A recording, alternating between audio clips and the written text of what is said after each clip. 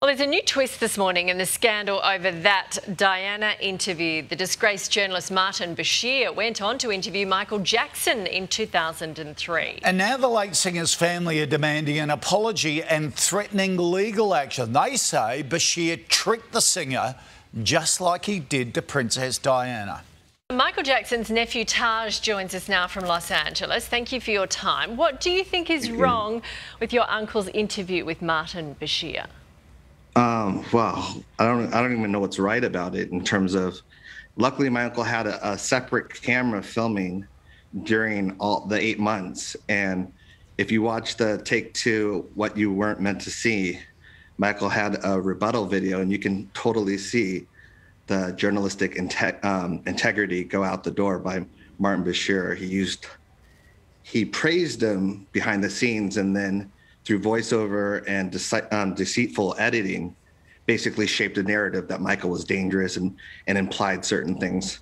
I was just watching that footage, and what they don't say in terms of the share the bed, is you can have my bed if you want, sleep in it. I'll sleep on the floor. It's yours.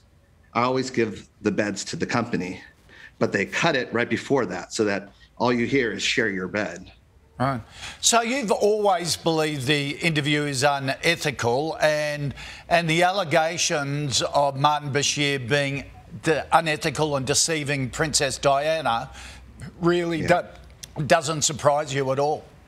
Unfortunately, it didn't, and we've been waiting for this since 2003. I think now the world is seeing how unethical Martin Bashir can be with forging documents. My uncle was supposed to have final cut. There's a document in question where it doesn't even look like my uncle's signature on it for the final cut. My uncle never saw the final cut. He was promised to see it. And so there's a lot of things that need to be investigated in that way, because that documentary led to that trial, which led, I know we'll get to this. So you think he forged the signature? I'm saying that when that was brought up in court in 2005, he hid between the journalistic shield law, and he did not answer that question.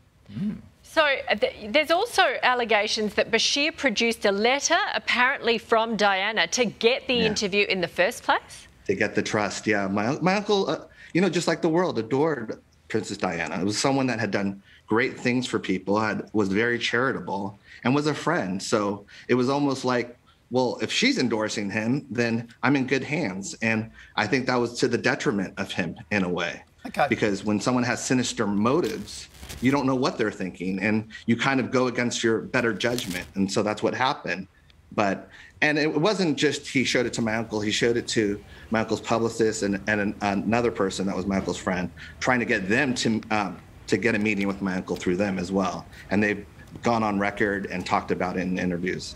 You say this documentary led to Michael Jackson's death. Why do you say that? One of the main factors, yes, 100%.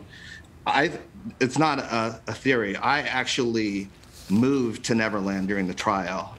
When Martin Bashir's documentary led to Tom Sneddon, who was the DA, feeling confident enough with the public outcry to go after my uncle again.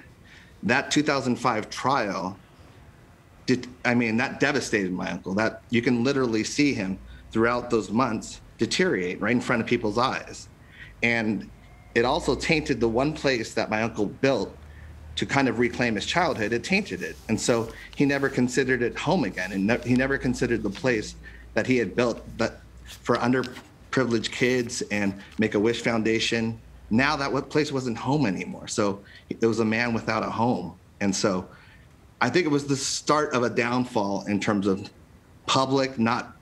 I would say there was jail, and my uncle escaped that because he was innocent, and as the court said. But then there's public jail, which is, the public opinion jail. He never escaped that, and that was the problem. He couldn't do things financially and other things because in the court of public opinion, he was still in jail. Yeah. Okay, well, they're pretty damning allegations you've put to us. Taj, thank you very much for sharing that. I really appreciate you guys for giving me this opportunity as well. Thank you, Taj.